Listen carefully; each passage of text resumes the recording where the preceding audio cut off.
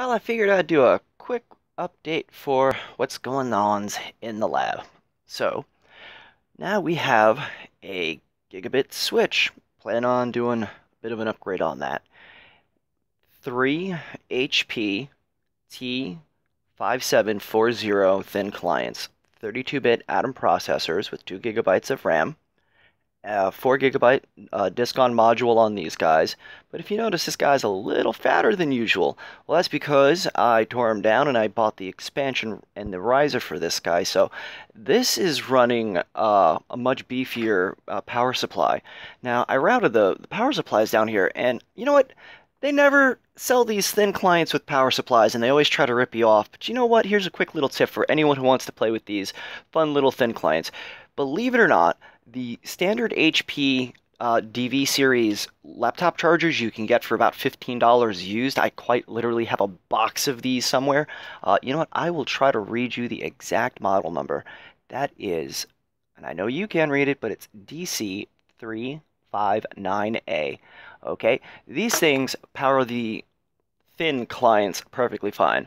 For the fat client, I would definitely want to use something with a little bit more output amperage. I made a little universal one. So what this guy is going to do, he's my powerhouse. He's the one that I'm going to be basically throwing as much hardware I can inside and just torturing the crap out of.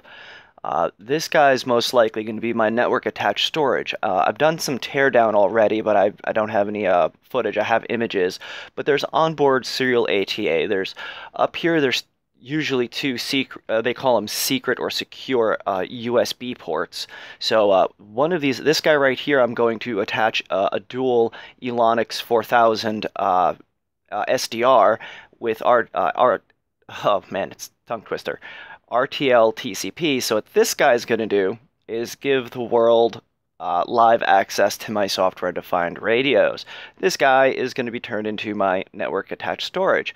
So what I've currently done, now, you know, here's all my radio stuff that everyone's familiar with, and I've got the floating panel, and I wound up digging up this old Belkin KVM with USB. So now I can power these guys up, and I got to admit, they run really quiet. And once this guy comes up, now I don't have any operating systems installed yet, as you can see. So they're giving me both the same error.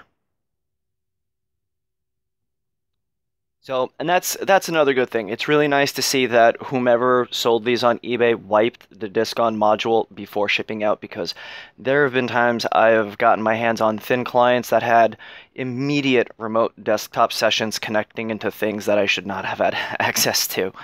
All right, hope you enjoyed the video, everyone. More to come later.